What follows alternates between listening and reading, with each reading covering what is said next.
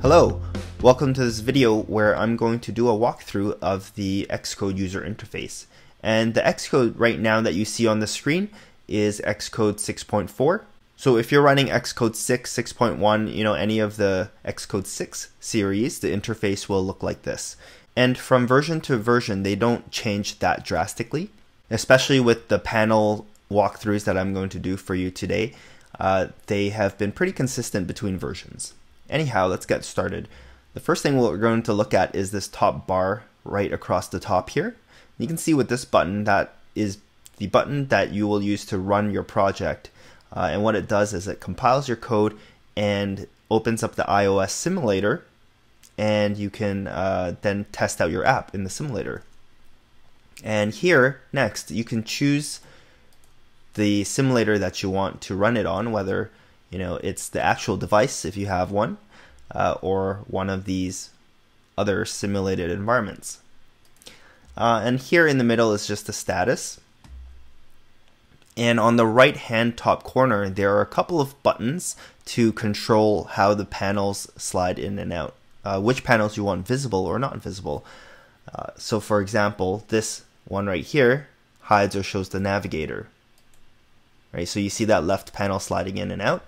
And this navigator shows you, it's got a couple of tabs. First of all, notice that across here, there are a couple of icons, but most commonly you'll be looking at this first one, and it shows you all the files in your project.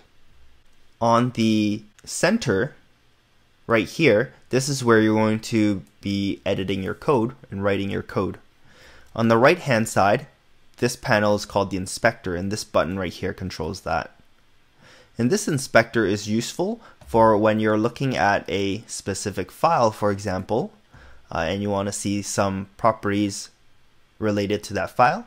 Or for instance, if you're looking at the storyboard where you're going to customize the user interface of your app, this right hand side, this inspector, if you're selecting an element on the storyboard, so for instance, if I select, my scroll view here, and then I go over to inspector on the right hand side, there are a couple of tabs as well, notice here.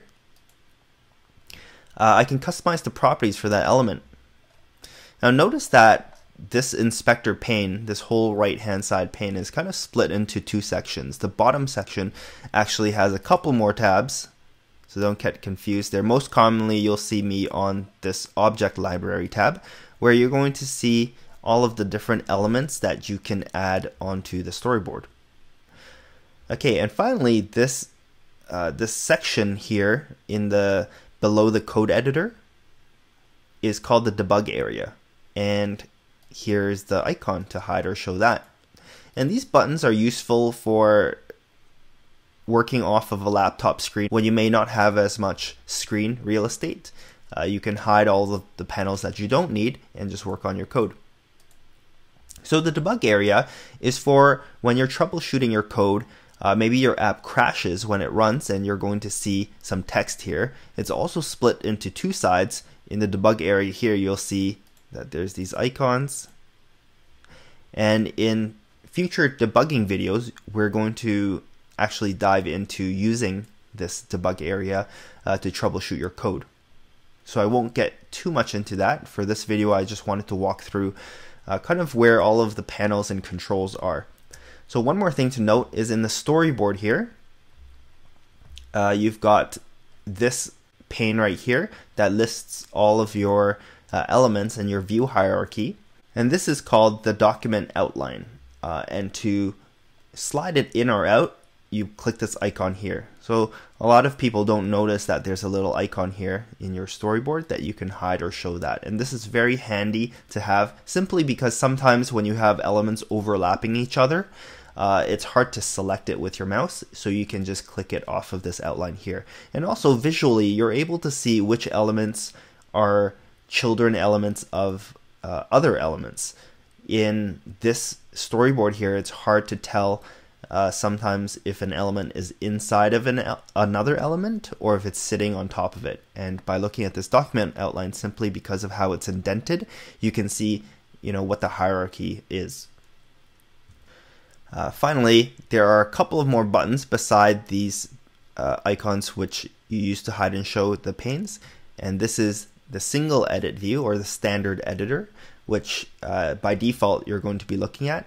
And then secondly, there's something called the assistant editor. Now when you activate this in your storyboard, it's going to show you the code file that is related to this view controller that you're looking at in the storyboard. So if I don't have enough space, I can just hide the document outline for a second. And this is useful for when you're trying to connect your elements to your code file as IB outlet properties.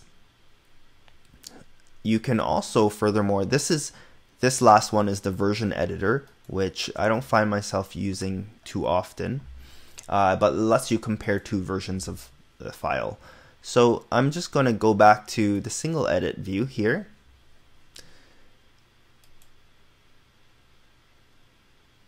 And I'm going to go back to a code file here. Another useful feature are these arrows right here. So if you're jumping from file to file, let's say I'm looking at this viewcontroller.swift file, and then I switch over to card.swift, and I want to go back, rather than clicking viewcontroller.swift, I can just press this back arrow or forward arrow to go, to traverse how I was navigating between files. And notice here that there's also this breadcrumb, which is very handy, and it lets you jump from file to file, like that.